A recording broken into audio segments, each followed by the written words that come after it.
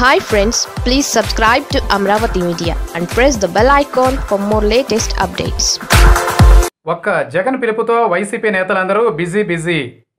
YCP అధినేత ముందు చూపుతో వ్యవహరిస్తున్నారు. తొలుత పార్టీ కేడర్ను కరోనా సహాయ కార్యక్రమాల్లో పాల్గొనాలని పిలుపునిచ్చారు. దీంతో అనేక చోట్ల వైసీపీ నేతలు రోడ్ల మీదకు వచ్చి పోలీసులకు సహాయ సహకారాలు అందిస్తున్నారు. ప్రజలు రోడ్ల మీదకి రాకుండా చర్యలు తీసుకుంటున్నారు. అనేక చోట్ల నిత్యావసరాల వస్తువులను వైసీపీ నేతలు దగ్గరుండి పంపిణీ చేస్తున్నారు. నిత్యావసర వస్తువుల ధరలు పెరగకుండా వైసీపీ కేడర్తో నిఘా బృందాలు ఏర్పాటు చేసుకున్నారు. ఇక కరోనా శాంతించిన తరువాత ఆంధ్రప్రదేశ్లో స్థానిక సంస్థల ఎన్నికలు జరగనున్నాయి.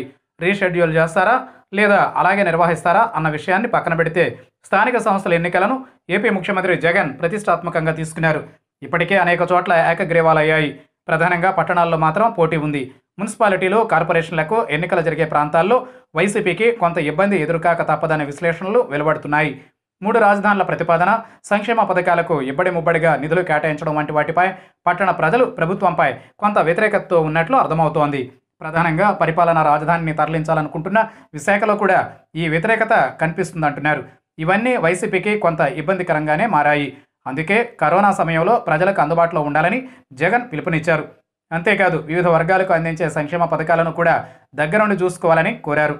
దీంతో పింఛన్లు, రేషన్ వంటి కార్యక్రమాల్లో వైసీపీ నేతలు చురుగ్గా పాల్గొంటున్నారు. అంతేకాదు 1000 రూపాయల నగదు పంపిణీని కూడా వాలంటీర్లు వైసీపీ నేతల చేతుల మీదుగానే అనేక చోట్ల చేయిస్తున్నట్లు వార్తలు వస్తున్నాయి. ప్రధానంగా పట్టణ ప్రాంతాల్లోనే ఇది జరుగుతున్నట్లు విపక్షాలు సైతం ఆరోపిస్తున్నాయి. మొత్తం మీద కరోనా విపత్తు సమయంలోనూ సాయం పేరిట వైసీపీ తన రాజకీయ భవిష్యత్తుకు బాటలు వేసుకుంటుందన్న ఆరోపణలు మాత్రం బలంగా వినిపిస్తున్నాయి.